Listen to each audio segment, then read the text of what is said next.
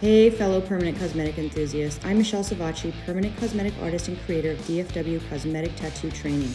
I've spent hundreds of hours creating an amazing foundation of education for aesthetic tattoo. I don't just love the process, but I love and want to explain to you the science behind what it is we do. Light, pigment chemistry, skin integrity and function, machines, blade science, and best business practices. Join me with this next video, and I hope it helps you along your path to be the best artist you can be. So our body is made up of several systems to maintain our optimum health. One of the most important is the integumentary system. This, of course, is the skin around our entire body. It regulates body temperature, it provides us protection, it provides sensation like pain, temperature, and touch. It assists in excretion by expelling uric acid, ammonia, urea, and excess water.